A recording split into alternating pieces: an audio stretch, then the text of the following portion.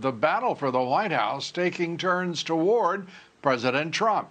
There have been positive legal developments, recounts called for, and the discovery of thousands of previously uncounted votes that move in the president's favor that support President Trump's legal challenges.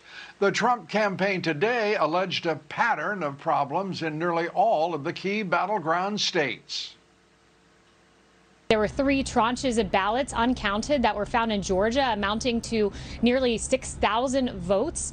You have 234 pages of sworn affidavits in Michigan in one county alone, alleging egregious misconduct by poll workers, pushing back observers, and even allegations of fraud. There are real questions that need to be asked because we need integrity in our election system. All of our guests on this evening's broadcast will be taking up President Trump's fight for a free and fair election. President Trump's attorney, Rudy Giuliani, among our guests. He joins us with the latest from Pennsylvania and the president's challenges against voter fraud in key battleground states, as does attorney Jesse Binnall, who just filed a lawsuit on behalf of the Trump campaign to overturn Nevada's election results. 2 of our guests tonight have filed sworn affidavits charging election fraud in swing state elections. Garland Favorito says invalid ballots were counted all across Georgia. And Patrick Kolbeck alleges Michigan Democrats were able to access a digital backdoor in the Dominion voting software that is the focus of so many allegations and charges across the country. All of that, much more, coming up this hour. We begin with a win for the Trump campaign in Pennsylvania. The president's attorneys preparing to have one of their 11 legal challenges in Pennsylvania heard by the state Supreme Court. The court today announced they will take up the campaign's challenge to more than 8,000 absentee and mail-in ballots from Philadelphia. All of those ballots have a signature on their outer envelope, but are not accompanied by a handwritten name, an address, or date, all of which are required by law. President Trump also making gains on Joe Biden in Georgia. The state's hand count is scheduled to wrap up at midnight tonight. It's produced at least 3 batches of previously missing ballots, which have added to the president's vote tally. But the president and other Republicans of the state are now turning their wrath on Republican Secretary of State Brad Raffensperger for the way in which he's conducted the recount. Fox News correspondent Matt Finn is in Atlanta and has more for us. Matt?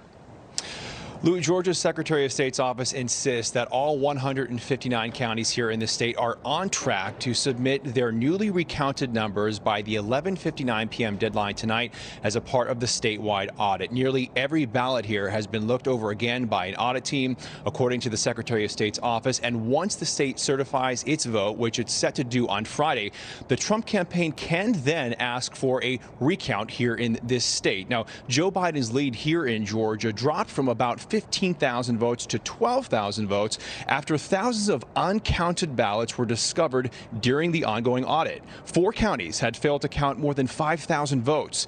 Biden's lead shrank, but not enough to change the outcome of the race. Georgia's Secretary of State's office says the discrepancies were human error. In Floyd County, the Secretary of State asked for the resignation of the elections director. The uncounted ballots fueled more allegations of misconduct, even from the president, tweeting earlier today, quote, "The Georgia recount is a joke and is being done under protest. Even though thousands of fraudulent votes have been found, the real number is in matching signatures. Governor must open up the unconstitutional consent decree and call in the legislature." Georgia's Secretary of State says the state has a multi-step signature validation system, and the Georgia audit actually helped the president's number here in this state. Here's the Secretary of State's office responding to the president's tweet. We're going to continue to follow the law and continue to follow our processes. And the irony of his saying fraudulent votes have been found, he has gained in the finding of those votes. So the system is working the way it's intended. Earlier today, there was a tweet online that got a lot of attention saying that there were 9,000 votes in DeKalb County that were erroneously given to Joe Biden. A short while ago, the CEO of that county said that that tweet is unsubstantiated. Lou. So much is at this point. Matt, thank you very much. Matt Finn reporting. Well, the Trump campaign today filing for a partial recount in another battleground state, Michigan. The recount will be conducted in 2 Maine counties. Here to explain all of this is Fox News correspondent Mike Tobin. Mike. And talking about Wisconsin, the 2 counties where the recount will take place are both dense with population, both Democratic strongholds. Dane County is a home to the University of Wisconsin at Madison and home to the Capitol. The urban areas of Milwaukee County were expected to favor Joe Biden, and they did. Now, the Trump campaign is accusing these clerks there, claiming that absentee ballots in those counties were illegally altered when poll workers filled in missing information themselves. The campaign also claims that ballots were issued without voters requesting an application, which they claim is a violation of voting safeguards. And the campaign claims that clerks advised voters to say they were indefinitely confined to their homes due to coronavirus, and that get them around voter ID requirements. The Milwaukee County clerk responded accusing the Trump campaign of 2 separate things. 1, throwing enough paint at the wall to see what sticks, and 2, choosing these population centers to bully the minority vote.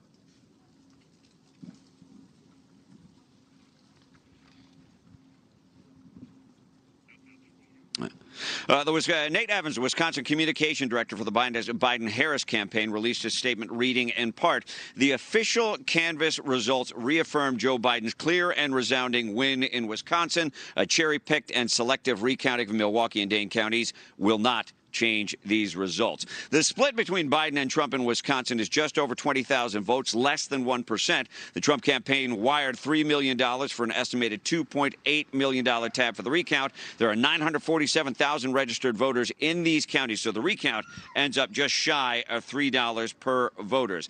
Canvassing swayed the vote a little less than 200 votes in favor of the Biden campaign. The recount is scheduled to get underway Friday morning. It needs to be completed by December the 1st. Lou? Mike, thank you very much. Mike Tobin reporting from not Michigan, as I suggested, but Wisconsin.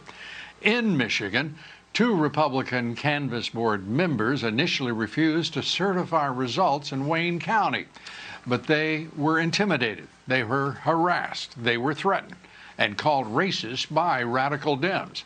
While a live video stream of all of the process of the Canvass Board meeting was carrying much of the event, suddenly it broke down. And while that video was no longer operating, the Republican canvassers flipped, voted with the Democrats, and unanimously certified the Wayne County vote without further explanation. But we will take that up. We have an eyewitness to the proceedings, and we will tell you what happened. Still ahead here tonight. President Trump makes a move to clear out the resistance within his administration. We take that up and more with Rudy Giuliani, among others. Stay with us. We'll be right back.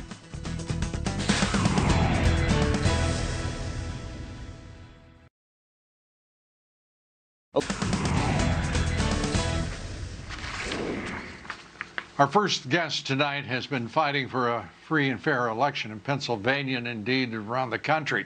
He was in a courtroom in Williamsport, Pennsylvania, about an hour north of Harrisburg yesterday. And joining us this evening is Rudy Giuliani, the president's attorney, former mayor of New York City, federal prosecutor, and now leading the fight for a free and fair election. Rudy, great to have you with us. Let's start with, where are you now? Where is the campaign in Pennsylvania? Well, I'm in Washington now. The campaign in Pennsylvania, the judge is considering all the papers that he's been given, so he'll take a few days to decide on what the next step is. Today we had some significant victories.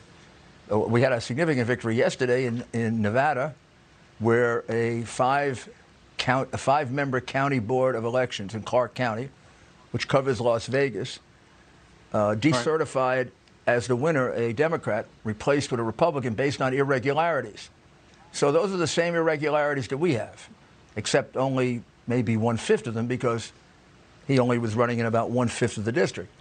And the irregularities there have to do with the signatures being improperly identified. Many signatures that were improperly identified, to the point that it would easily if the same criteria is applied to the Trump campaign as the 5 Democrats applied to that campaign, it would pretty easily overturn the election. Well, in Pennsylvania, you also had another positive development as well, in which, what was it, about 8,000 illegal ballots. You want to toss them out. The Supreme Court is going to hear that case. That's very positive. The issue of also observers in Pennsylvania, the suggestion that observers don't have to watch, they just simply have to be present. That seemed to be the conclusion of the court. What was that your takeaway? Lou, of all the political decisions and the kind of awful things judges have to do when they act like political hacks, this may be the worst. The law of Pennsylvania says that when you're counting these ballots, you must have both Republicans and Democrats present. So when we were thrown out en masse, we went to court. And the first judge, a Democrat appointed in Philadelphia, said, well, you're present. You don't have to see. Well, because that's ridiculous. What's the point of being there? We're not there for fun. We're not there to, play video games. Mm-hmm. So then it went up on appeal. And to her credit, or their credit, that panel, which was also Democratic, said, well, present has to have meaning. They have to be able to see, observe, like in all the other 49 states. And finally, we went to the Supreme Court. And the Supreme Court, 5-2, voted that all they have to do is let you in the room. And you could be 1,000 feet away, it doesn't matter, as long as you're in the same room. Making Which was quite a different decision. And the law absurd, ridiculous, irrational, stupid, dumb. And Pennsylvania is now the only state in the country, and in fact, even contrary to the law of Tanzania, it doesn't allow inspection of mail-in ballots. So this is a ridiculous decision. I want you to guess, Lou, if it was 5-2, how many were Democrats and how many were Republicans? Just guess. Unfortunately, that has been the pattern we've seen in courts after court, it's terrible. It's also terrible. It's made a laughingstock out of the Chief Justice of the U.S. Supreme Court, who said there's no such thing as a Bush justice and a Obama justice. They're just, exactly. The American people are getting a little tired of being treated like, slow-witted children. It's nonsensical. It's an insult, and indeed, this whole fraud is an insult against this country. I want to share with the audience one of the affidavits that has been given to us by an unidentified whistleblower, and it pertains to Dominion, a whistleblower who also saw what happened in Venezuela, and the very similar events that took place in the United States on November 3rd. If we could put this up, please, to share with the audience, because it is indeed alarming. The whistleblower says this, if we ever get it up. I am alarmed because of what is occurring in plain sight during this 2020 election for President of the United States. The circumstances and events are eerily reminiscent of what happened with Smartmatic software, electronically changing votes in the 2013 presidential election in Venezuela. What happened in the United States was that the vote counting was abruptly stopped in 5 states using Dominion software. At the time that vote counting was stopped, Donald Trump was significantly ahead in the votes. Then, during the wee hours of the morning, when there was no voting occurring and the vote count reporting was offline, something significantly changed. When the vote reporting resumed the very next morning, there was a very pronounced change in voting in favor of the opposing candidate, Joe Biden. That, from a whistleblower who was present both in Venezuela in 2013 and in this country as we were counting votes overnight on November 3rd. Your thoughts? Well, Lou, I don't know if people can appreciate this, but I think when they do, they're going to be outraged. Our votes in 27, 28 states that are counted by Dominion and calculated and analyzed they're sent outside the United States. And they're not sent to Canada, they're sent to Germany and Spain. And the company counting it is not Dominion. It's Smartmatic, which is a company that was founded in 2005 in Venezuela for the specific purpose of fixing elections. That's their expertise, how to fix elections. They did it a number of times in Venezuela, they did it in Argentina, and they messed up an election to a fairly well in Chicago. And there's a whole congressional record that you can go look at about what a terrible company this is. Mm-hmm. Well, that's the company that was counting and calculating on election night. And they did all their old tricks. Well, they stopped it. Yeah. They also switched votes around subtly, maybe 10 per district, so you don't notice it. They got caught in Antrim County, which is how we found out about them. And we are in the process now of investigating this in great detail. But I mean, just the mere fact that we have a foreign country, we have this in a foreign country, done by friends of an enemy of the United States, Maduro, is outrageous and has to stop immediately. It's outrageous, and it's all the more outrageous because Dominion and Smartmatic were denied use in the state of Texas, which called them out for what they are. They have a clear record. Democratic senators sending letters in 2019, joining with Republicans now in decrying the reliability and the ability of that system to avoid manipulation and fraud, without any one of these secretaries of state in various states responding and shutting them down. Well, Lou, the amazing thing is, Carolyn Maloney, a congresswoman from Manhattan, wrote a letter in 2006, 2007, explaining everything I just said. We shouldn't be using this company that was founded by Chavez to call votes in America because their specialty in Venezuela is cheating. Well, apparently the governors signed them up and never bothered to do any due diligence of any kind. Also, the company Dominion is a far-left, radical company. Some of their people have written and tweeted the worst things about Trump and Republicans that you could possibly imagine. They've since taken it down, but we have it. So we've got a very radical, far-left company with some of their high-level people supporters of Antifa. Can you believe that? And they're using a Venezuelan company as the vote counter, which is known for changing votes, and also known to have the most insecure computers in this business. I think you'd only pick them. We're going to have because you want to cheat. We're going to have to wrap here. You get the last quick word here. I was going to say, you know, the conclusion you have to come to is you either pick them because you're grossly negligent or you don't mind if you're cheating. And they're only going to cheat in one direction. After all, the chairman of Smartmatic is very, very close to none other than Mr. Soros. So how do you think they're going to cheat? They're going to cheat Democratic. They're going to cheat left-wing. They're going to cheat radical. That's what they are, left-wing radicals. Rudy Giuliani, we thank you very much. Rudy Giuliani, attorney for the president, and picking up some favorable wind at his back legally over the last 24 hours. Thanks for being with us, Rudy. Up next, a witness to voter fraud in Georgia says Joe Biden's vote tally in that state is artificially inflated. His name is Garland Favorito. He joins us right after the break with more on the battle for the White House. Stay with us, please.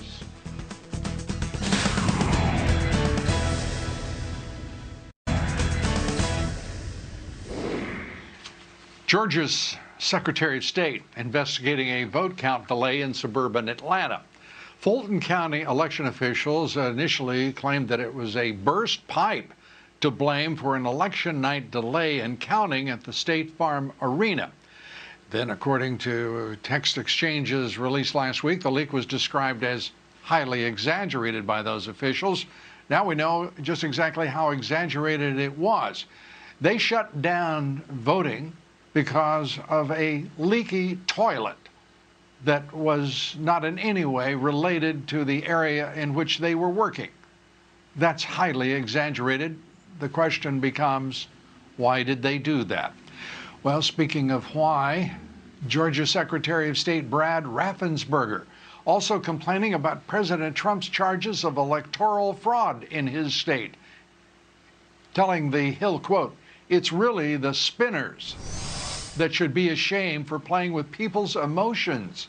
It's one thing to motivate people, I get that, but to spin people up and play with their emotions, it's emotional abuse, and they ought to grow up and start acting with integrity."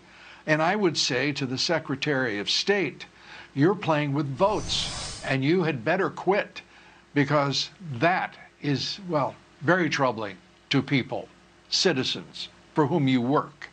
Well, joining us now is Garland Favorito. He's co-founder of Voter Georgia, an election integrity watchdog organization that's been closely watching this vote count. Garland has said for months that the Dominion machines used all across Georgia, new machines, couldn't be trusted because they can be hacked. And I want to point out that Garland and I have talked on this broadcast, 14 years ago about election integrity across this country. Garland, give us, first, it's great to see you, and give us your sense of what is going on with Dominion and the state of Georgia and what role it's playing in all of the irregularities in Georgia. Well, Lou, first of all, thanks for having me back. That was 14 years ago. You were on the other network, so it's a great honor to be back on your show. I admire all you've done for election integrity over the last 15 years. In regards to Dominion, we actually have not been arguing against these machines for months, Lou. We've actually been arguing against these machines for years. And in fact, we've been arguing against and for verifiable, auditable, and recount capable voting for 18 years. So this is not a new thing that we just discovered that was going to be bad. We warned the Secretary of State and multiple Secretaries of State, even his predecessors, that something had to be done, and he did the wrong thing. One of the things that are wrong with these machines, the Dominion machines, is they have votes that are encapsulated in barcodes, or QR codes, that you as the voter cannot verify. So when you go in and you fill your touch screen out and then you click the button, you get your paper trail out, the system accumulates the votes that are in barcodes, not what you actually read, because you and I cannot read barcode, nor can anybody else in America or the state of Georgia. Right. So that's just that barcode is what is referred to in some, and I appreciate you calling it a barcode. It is that. It's hard to read, almost impossible for an individual to read. It's called the QR code, right. And it's a piece of paper that you're given as your memento for having voted. So this recount, give us your judgment about this. This recount, this so-called hand recount, how effective is it then? In establishing, verifying the vote? So that's a great question, Lou, and I'm glad you asked me. So as you mentioned earlier, there is some concern about the Dominion software and malware that may or may not be in it. So in ordering the hand count, we were elated as being election integrity advocates, because we believed that we would finally get to see whether or not these machines are counting accurately or not. However, what happened was when the Secretary of State Raffensperger ordered the hand count, which was a good thing to do, he then told the counties that they will put all of their results into his system, which is a system called Arlo, made by a company called Voting Works. And that system, that process is fundamentally flawed, because he's going to tell the counties now what their results are. You know, in elections, as you know, Lou, the precincts tell the counties what their results are. The counties would tell the state what the results are. Elections are from the bottom up. The results come from the bottom up. Well, now he has reversed it with this, what I feel a fatally flawed Arlo program, which, and he's going to tell the counties what their results are. So that compromises this audit that we've spent 3 or 4 days on. So we're very, very disappointed about the mechanism behind the audit. Garland, we've got about 30 seconds. So what should be done to get things straightened out in Georgia? 30 seconds, please. Multiple things, Lou. There's going to be some challenges. I think they're going to be looking at the Dominion software. But the other issue is invalid ballots. You're going to see that to be a huge issue down here, as well as possible Trump votes that were thrown in the trash can by certain politically motivated elections people. But the big issue is, as in the ballots during the audit, the counters looked at these ballots that they were counting. They said these don't look like real ballots. They don't have the correct characteristics, and that's what we're going to be looking at shortly, I believe. Once the audit is certified, then the challenges will come.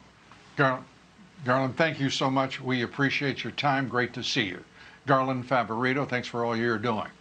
We'll have more charges of election fraud later here in this broadcast. We'll be joined by Patrick Kolbeck. He has a lot to say about those Dominion voting machines used in Detroit. And he's got some insight for us on what happened in that canvass in Detroit. That's up next. The Trump campaign files a new lawsuit in Nevada. One of the attorneys behind the case, Jesse Banal, joins us. And a reminder, my new book, The Trump Century, it's available at LouDobbsShop.com, LouDobbsShop.com, and of course, Amazon.com. Stay with us. We'll be right back.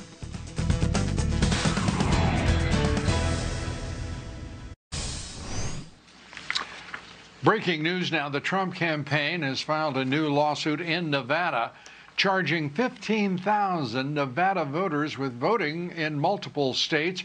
The campaign also saying that Nevada voting machines are inherently unreliable and susceptible to being electronically compromised by malicious parties due to a shocking lack of physical security and overall security. And 40,000 ballots, they say, could be tainted. Joining us tonight is Jesse Banal, who is the filer of that lawsuit in Nevada for the Trump campaign, also a member of General Michael Flynn's legal defense team. Great to have you with us, and let's start with these votes and the lawsuit. You basically want the results halted, no certification of the votes because of all of these irregularities and what looks to be fraud. It seems like it's pretty much clearly fraud if you have 500 dead people who are voting. Yeah, Lou, that's absolutely right. We have identified thousands of instances of fraud and other irregularities that make it very clear that the result that we got out of Nevada, that the media has been so quick to report, are simply inaccurate. Inaccurate to the point that we now believe that Donald Trump won Nevada once you take out the fraud and irregularities. And these are instances of, like you pointed out, dead people voting in multiple jurisdictions. We have specific instances of fraud that we've identified from whistleblowers and had very brave whistleblowers that have come forward, people that have worked for Clark County, Nevada, where Las Vegas is, to really show that this race cannot properly be called for anyone other than Donald Trump. And one of the really amazing things is the Clark County Commission the other day threw out one of the races, and based on admitted instances of irregularities. And if this election wasn't good enough to show that you had an election of a county commissioner, it certainly wasn't good enough to show an election for President of the United States. What were the irregularities in the instance of the local race?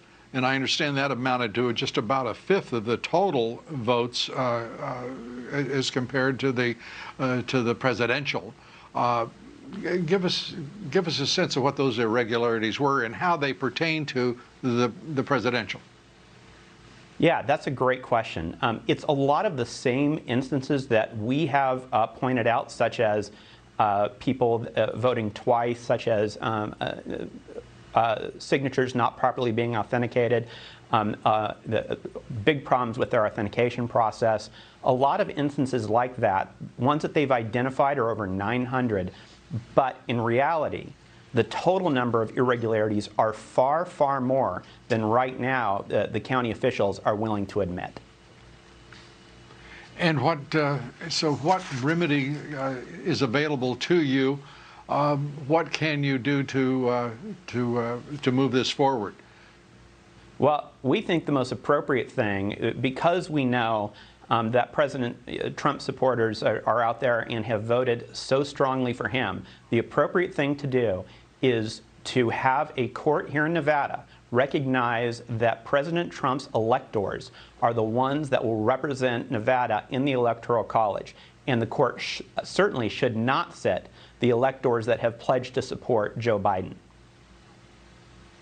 So straightforwardly reversing the outcome, given the count of the votes that are so irregular, invalid, including 500 dead people's votes. Yeah, absolutely. It's the court, of course, can come up with a remedy that it thinks is appropriate, but that's the remedy that we think is most appropriate in this case, to recognize the truth that Donald Trump won Nevada. Jesse Binnall, thank you very much. We appreciate it, and we will be following the lawsuits and all of the developments in Clark County and indeed the entire state of Nevada. Thank you so much for being with us. Up next here, Dominion voting machines in Detroit. Were they connected to the internet? Who connected them? And what did they send over that connection? We'll take that up with our next guest, Patrick Kolbeck, a poll watcher in Detroit. He's filed an affidavit detailing what he's seen. We'll be right back. Stay with us.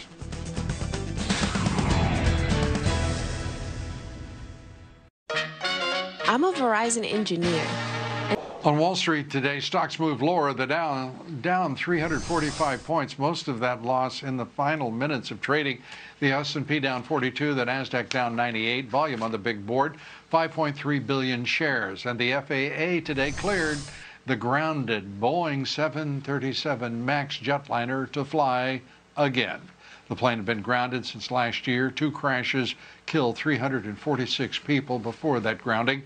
The FAA says changes in design, software, and training have made the plane safe. And listen to my reports 3 times a day on the Salem Radio Network.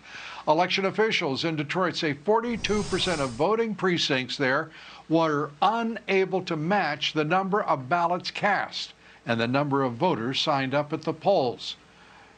Michigan's radical Dem Secretary of State Jocelyn Benson went on AT&T's CNN last night to dismiss those irregularities. The number of precincts that have a mismatch, as you said now, is 42%. Yes, it was nearly twice that. 80% of precincts were out of balance in 2016, and yet the Board of Canvassers had no problem certifying that. And indeed, they shouldn't. It's, again, a bookkeeping issue that oftentimes occurs if a voter shows up and leaves perhaps without voting, or if there's a spoiled ballot or something like that.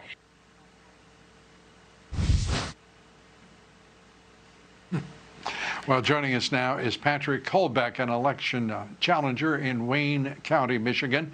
He signed a sworn affidavit charging Dominion voting machines were connected to the internet. Kolbeck is also a former Michigan State Senator and joins us tonight. Good to have you with us. Let's turn, Patrick, first to the canvassing of the vote. You were there watching the physical votes, the initial, I take it, deadlock between the 2 Republicans and Democrats on the board. What happened? That's a good question, Lou. Thank you very much for having me on today. The Board of Canvassers is actually split. We've got 2 Republicans, we've got 2 Democrats that sit on that Board of Canvasser, and the chairman of that board is Monica Palmer, and what she was doing was highlighting that unlike that 42% number that they're starting to pitch out there right now, she was highlighting that there was a 71% of the absentee voter precincts that just didn't reconcile. And why is this important? because if a precinct is not reconciled, you can't recount them. That's an invitation to voter fraud. And so if you can stuff the ballot, if you can stuff the tabulator with those ballots, there's no way to go back and take those ballots off the table. They're going to be in there for the public record. Our audience, I'm sure, will be interested to know that 2-2 split, Democrat to Republican, on the board of canvassers, it was resolved as the video stream of the proceedings went down. A decision was taken, the impasse was overcome, and the Republicans acceded to the Democrats in moving ahead to certify the vote, despite all of those discrepancies. And the reports are that they were simply intimidated and threatened. What can you tell us about the veracity of those reports? Well, I've talked with both of the canvassers after the fact. Obviously, I was there to show support for them while they were there. I can tell you there was significant intimidation. There were threats to their lives. There's threats to their livelihood. To this day, there are still threats to their lives and their livelihood that I would take very seriously. During the meeting, I was a little upset when I heard comments from Democrat canvassers accusing them of racism for holding Detroit accountable for that 71% number, and it was very intimidating if you're not used to that. And what I can say happened is that the chairperson, that's Monica Palmer, was very concerned about finding an arrangement that first of all, fulfilled her duty as a canvasser, which is to make sure that all the reports are in order and that they can validate them. Well, when you get 71% of the precincts that are invalid, in contrast to what one of the Democrat canvassers said, hey, 71%, that's okay, that's normal for us, it shouldn't be a big deal. No, it's a big deal, and it's about time we make it a big deal, and I was happy that they rejected it the first time. But Monica was seeking to have something that could address everybody's concerns, so she proposed to have an audit of the system. Now, we know that if a really true audit, a real audit, not a fake audit where they just rubber stamp it at the end of it, but one that goes through both the paper trail and the electronic trail, we're going to find out that there is consistent violation of the chain of custody around the election results, and there's no way this should ever be certified. That's what Monica was pointing out, and if we actually did that full audit as proposed on it, they would be fully justified in not certifying that election. Matter of fact, the Democrats shouldn't be certifying it either. If they weren't playing politics, they wouldn't either. Yeah, this is, it's no longer playing politics. I mean, this is deadly stuff that we're watching because of the threats, the intimidation nationwide. It began, I think, in earnest with, of course, attempting to block the election of Donald Trump. Then an investigation, the special counsel, an effort to intimidate him, to overthrow him, and it's being carried out across the nation. I want to put up your Secretary of State there in Michigan and what she said specifically on this issue. Jocelyn Benson, may we have that, please? Okay. Well, it appears that the truth won in this scenario. Basically, the evidence is clear. There were no irregularities. There was no evidence of widespread fraud. And in fact, they were simply minor clerical errors than we were discussing, actually less clerical errors than in past elections. 71% is fewer than what they had in previous elections? Yeah, technically it was 72% in the August 4th primary. So I guess that's factually correct. Still unacceptable for me as a voter. I have, in my old Senate district, I had clerks that were present there that they would not rest until all of their precincts were balanced. So it would be 0% were unbalanced. For Detroit, for some reason, they have a different set of rules. And it's about time that they are held accountable to it because it impacts all of ours. It disenfranchises all voters. And here's one bright spot in all this is that I've seen in the wake of what's happened in this outrageous subversion of election integrity, I'm seeing Bernie supporters getting together with us because if anybody knows about election integrity subversion, it's a Bernie supporter because they've had elections stolen from them repeatedly. It's people from libertarian stripe. It's our establishment Republicans that are getting together with our grassroots Republicans. Everybody's rowing in the same direction for the first time. The key is to see it through all the way through these court challenges. Patrick, we thank you for being with us. Patrick Colbeck, and he has filed a sworn affidavit on the fraud and irregularities that have taken place there in Wayne County. Patrick Kolpak, thank you for being with us, and thank you for standing up for what's right.